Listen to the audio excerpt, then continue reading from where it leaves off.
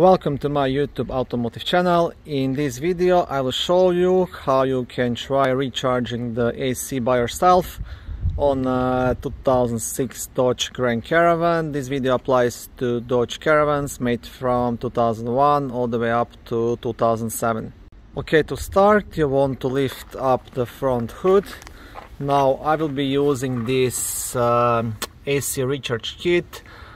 You can pretty much buy these kits anywhere like Walmart, Target, Amazon, eBay, or even any car parts store. They cost around 30, 40, 50 bucks depending on the store, so it's not too bad. Good thing is once you have this this tool, all you need to recharge the kit, to recharge the AC on the other vehicle, are these cans, which cost around 5 bucks each.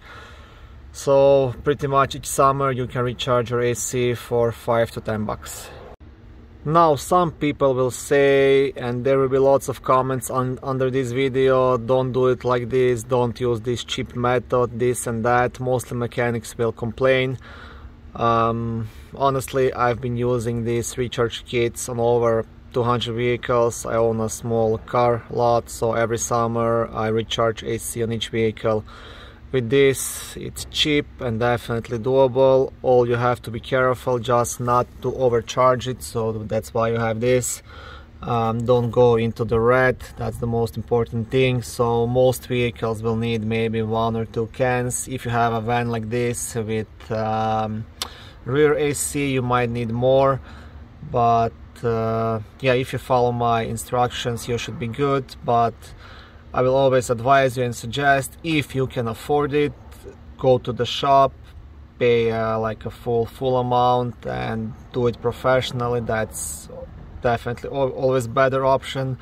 But if you want to save money, especially if you drive like an older van, why not doing it by yourself and saving some cash. Now, if there is a leak in your system, this will unfortunately not work because the refrigerant will just leak out. In that case, you can try using like a special can of this. It's called Stop Leak. It's also refrigerant mixed with something else, which can stop small seal leaks and things like that. But if you have a major leak, you'll have to take it to a shop to get it diagnosed and fixed. First I will explain you how this will work. So on this side you will screw the can while this pin is lifted up, because inside here this pin will pierce the can, and the other side, this side with this sleeve, will connect to the low pressure charging port on the van.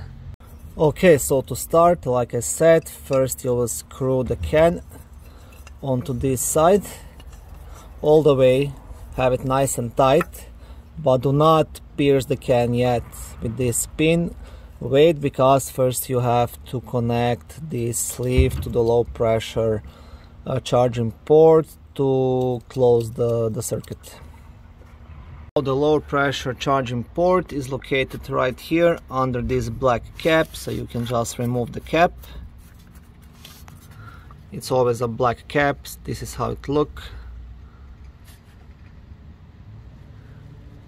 So what you will do next, you will lift this sleeve and connect this connector to that low pressure charging port down there. It's a bit tight fit, but definitely doable. So it has to sit nicely. Okay, mine is all good. So this is how this will look once it's connected. So once you have this side connected, then you can pierce the can by screwing this pin all the way in. Okay, so like I said, just pierce that can. Okay, I'm trying to work with one hand, record with the other one, but I think it's pretty obvious what has to be done. So you want to pierce it all the way in, and once you do that, everything will be ready to start charging the AC.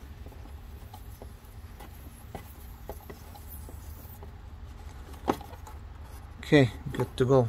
Okay, so the next thing you will do, you will get inside the van, start it and set the blowing to the highest setting.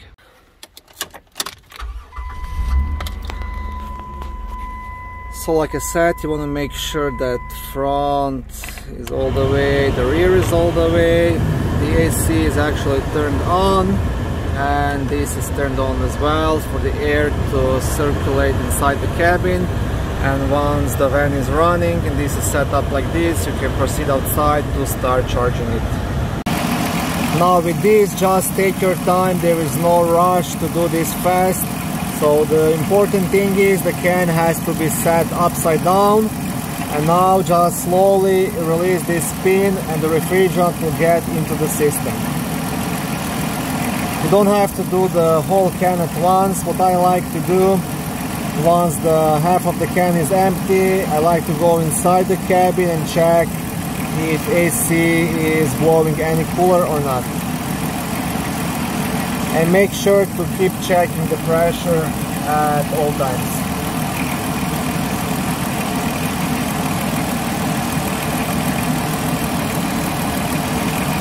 Okay, now I will go inside to see if I'm getting anything. Okay, so now I am inside the van, so I like to check with my hand if I can feel the air being a bit cooler or something. Now I know this is a big van, the system is quite big, I've put only like half a can inside, but I think I do feel it being a bit cooler.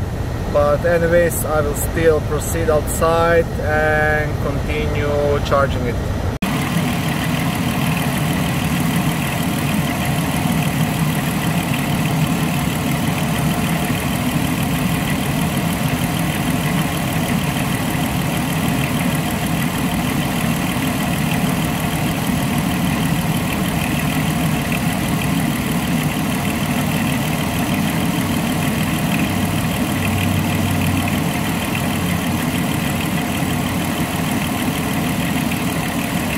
Okay, my first can is done, and now I will proceed inside again to check how it is.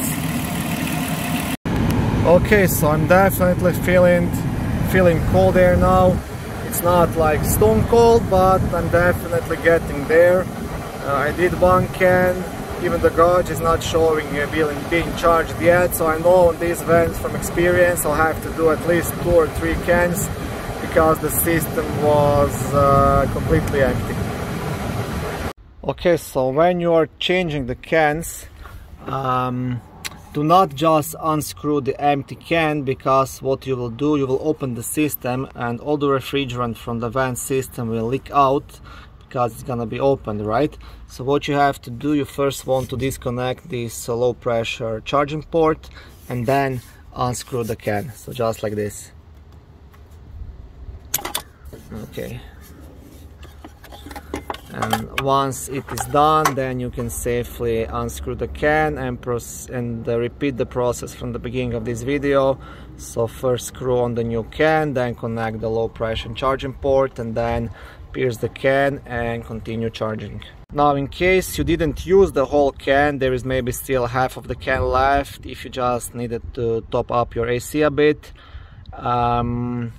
What you want to do before discharging, before disconnecting the low pressure charging port, you want to screw in this pin all the way and then disconnect it. That way you can reuse that can anytime in the future. Okay, so I will not show you how I am using the second and third can. It's pretty obvious. Just repeat the process.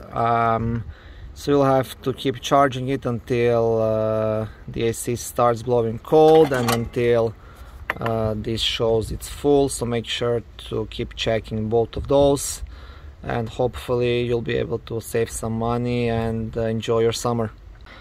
Thank you for watching my video. I hope it was helpful and educational. If it was, please like it and consider subscribing and joining my YouTube automotive channel. On my channel there is lots of how-to videos, do-it-yourself videos, car reviews, product reviews and other similar automotive topics.